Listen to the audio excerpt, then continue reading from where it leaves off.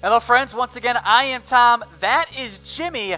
We're going to take a look now at some potential trades that could go down. We got 5 players and 5 trade packages in mind here, and we'll focus on some of the bigger names, not the 12th man on a bad team's bench because nobody cares about that. First up, the biggest one here, that is Chris Paul. The Thunder do want to trade him, but Jimmy, the market's really not there at the moment.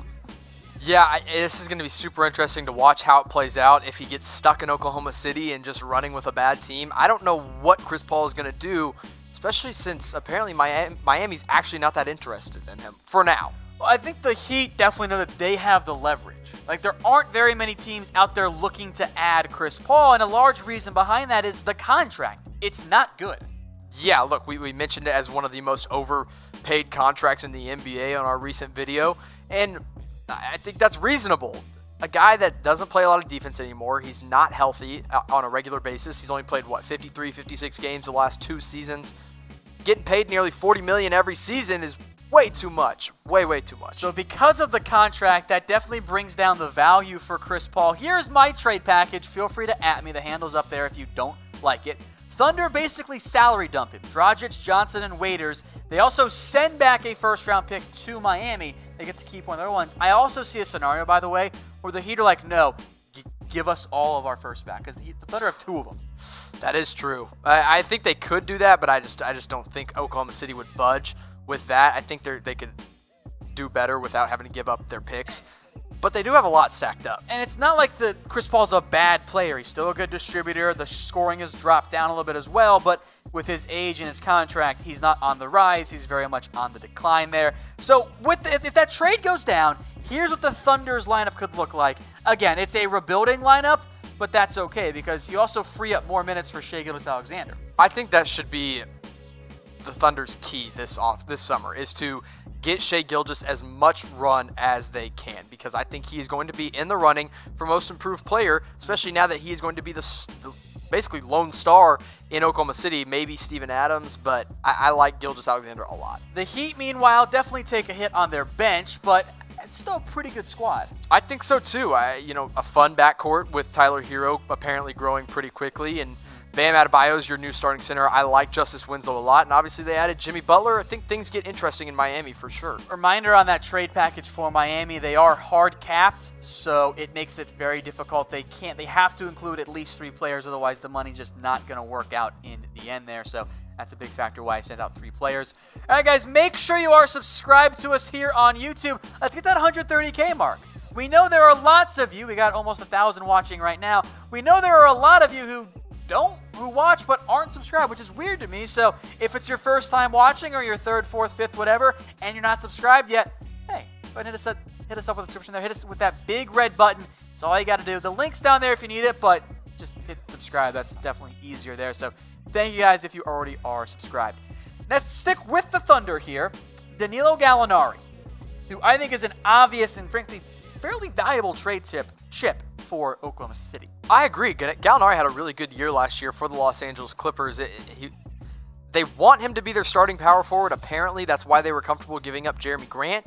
But it doesn't make a lot of sense because he's 30 years old and they shipped off Grant to get the first-round pick. Well, yeah, for sure. But they were comfortable in doing that because they had Gallo there, I think, as well. So, look, I think he's valuable. I think you can get a lot out of him. I think they can play the waiting game and wait until the trade deadline to actually move Gallinari. Look, 20 points per game and shot over 43% from deep.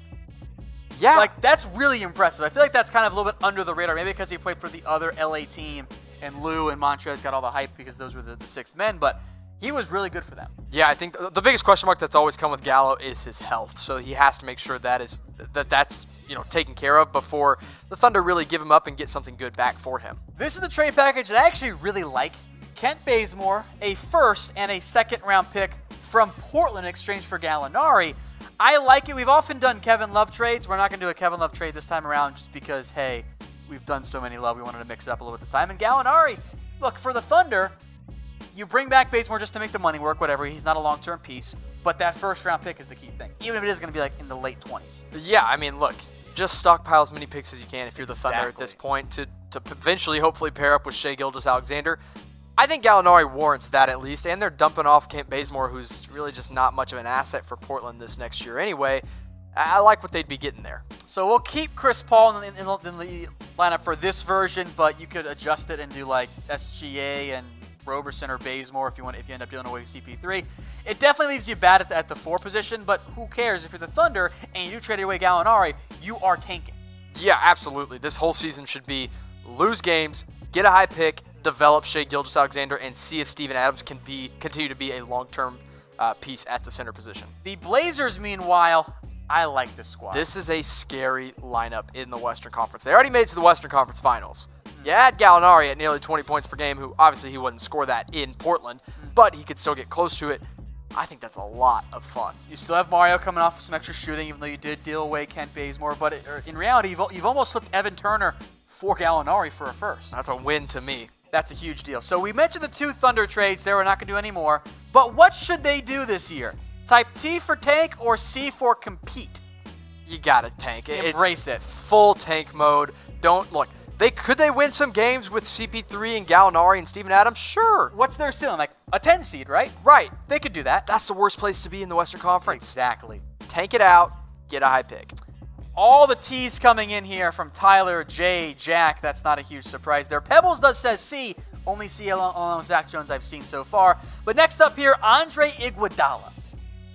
He's going to get moved. I mean, Yeah, it's just bound to happen, but who knows when. I mean, he doesn't want to be in Memphis because they're not competing for anything. He's near the end of his career, and Memphis doesn't want that contract on their hands. $17.2 million is ridiculous for Andre Iguodala. It's very expensive, that is a factor, but Iggy still provides nice bench play, good defense, and the always important veteran leadership.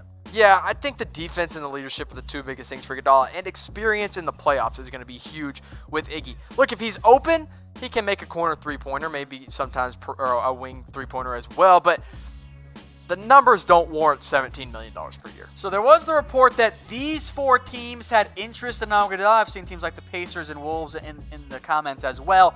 The biggest problem here, though, especially now that Houston has completed their trade, they can't do the 125% rule. They have to send out close to equal money. Right. That's tough for Denver, Houston, and LA.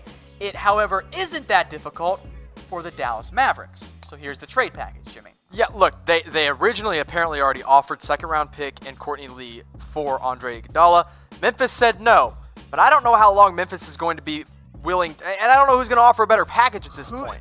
Memphis wants a first. I don't know what team can offer the right, type of contracts that the team doesn't want and a first-round pick. I suppose Portland could, but do they really want that? I don't know. So I like this for Dallas. I think it makes sense for Memphis. You get a guy on an expiring deal along with a second-round pick that, who knows how good it's going to be. Again, Memphis is going to really be searching for trade options better than that. Yeah, so it still gets Memphis less money to spend on Courtney Lee plus the cash considerations up to $5 million there, and they get a draft pick back, they're an asset acquisition. All of a sudden, they've turned literally nothing into a first and a second rounder. Yeah, exactly. And if they kept Iguodala on for the year, they have to play him at some point. Who do you want him taking minutes away from? You don't want him taking minutes away from Crowder or Kyle Anderson, not even Grayson Allen, because Josh Jackson. You hope he can develop something. Yeah, so I think they got to ship out Iguodala as soon as possible. The Mavs, meanwhile, Jimmy, will throw Iggy into that starting lineup. That's a pretty good defensive squad, actually. Yeah, DeLon Wright and Andre Iguodala, it's 2 really good defenders. Porzingis, a good rim protector. And then the bench gets another little boost because you can put Hardaway there. They love Justin Jackson. You can bring him off the bench. I like that starting 5 at Dallas. Today's show is brought to you guys by MyBookie. Head over to chatsports.com/NBA now. Use that promo code ChatNBA for a 100% deposit bonus. What that means is you put down $50 and they're going to give you 50 for free. That is chatsports.com/NBA now. Don't forget that promo code ChatNBA. Perfect just in time for, I guess, not Summer League anymore, but preseason basketball. Yeah. Or just MLB and NFL and regular NBA basketball. Yeah, while we all sit around and wait for the NBA to come back. Yeah, it feels like it's going to take way too long there. All right, next up, Bradley Beal with the Wizards. Everyone wants to trade for him. The Wizards do not want to.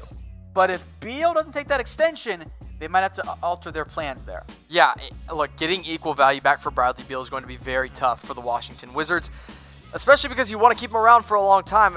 I don't know if Bradley Beal is going to actually accept that or not, but it wouldn't shock me if he wanted to leave because They have nothing in Washington right now. The Wizards understand that Beal is by far their best piece for their present and for their future. Yeah.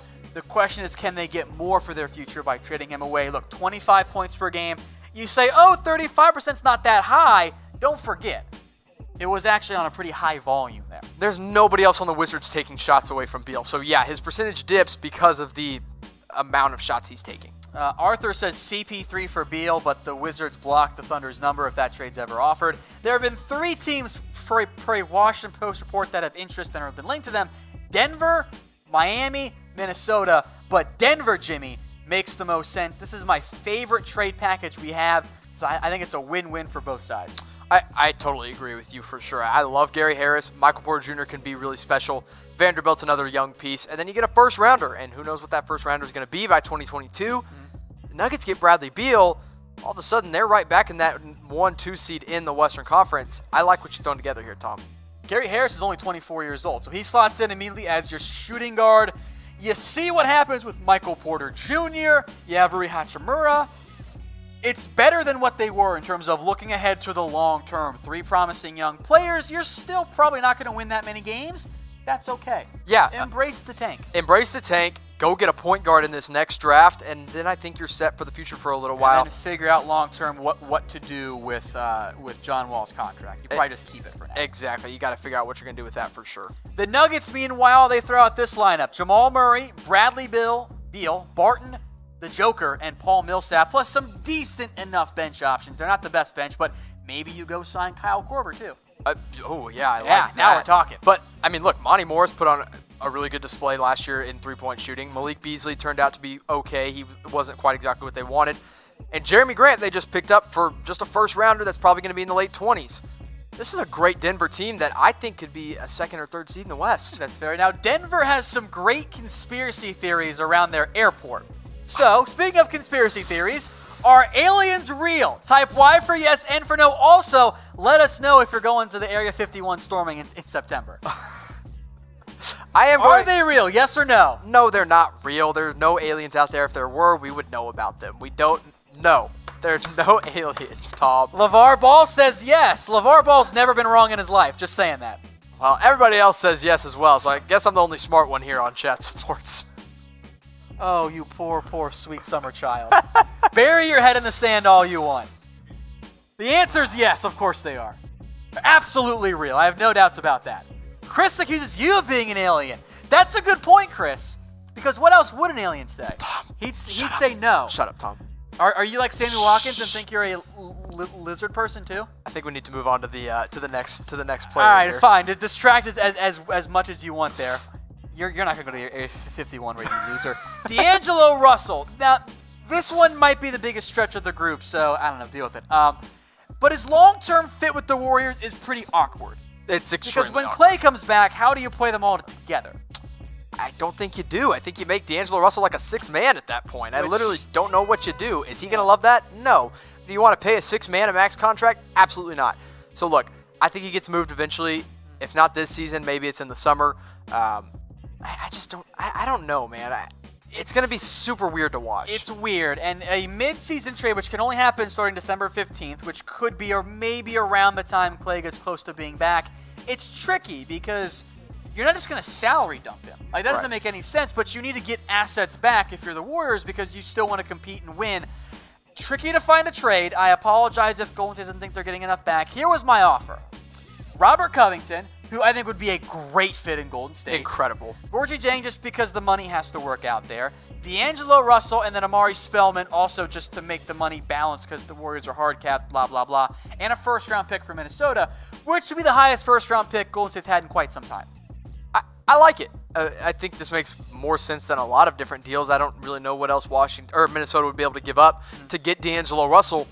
I like Covington a lot. Like you said, I think he is a great piece for that team. Him and Draymond Green in the same, kind of front court, I guess, is a lot of fun. And when you want to go with a small ball lineup of Covington, Draymond, Curry, Klay, and pick a shooter, yeah, that's a squad right there. Yeah, I like it a lot. I like it better than I think Covington's fit just makes a lot more sense than D'Angelo Russell's fit, even though he's obviously not as good of a player. We know Minnesota wants D'Angelo Russell. Here's what their lineup kind of looks like. It's weird at the 4. It's super awkward. Noah Vonleh, Jordan Bell, you go out and trade for somebody else. You have Jeff Teague as your bench point guard. I don't love it, but I wanted to find a way to do a D'Angelo Russell trade package since everyone keeps asking about it. I think what I would do if I were Minnesota, you trade for D'Angelo Russell at the trade deadline. If this is the trade they can pull off, you trade for D'Angelo Russell at the trade deadline. You tank out the rest of the season, and you try to draft a power forward to fit next to Karl-Anthony Towns. Do you have protections then on that first round pick, and does Golden State still accept it? Because that's the issue there. Because remember, Minnesota sent that first. Or is it a 2020 first round? I had planned to do it this upcoming year, but I mean, you can even make it a 2021 first. 21. Oh. Unprotected 2021 first there. Does that change your mindset? Yeah, I could never be an NBA GM. I can't deal with all this. There's too many big decisions to be made. All right, made. well, those are some of our trade packages, guys. So send us yours. Put it in the comments section, especially in the non-live version of this video. Send us your trade packages and ideas. If there are enough good ones, maybe we'll do a special show dedicated just to your ideas.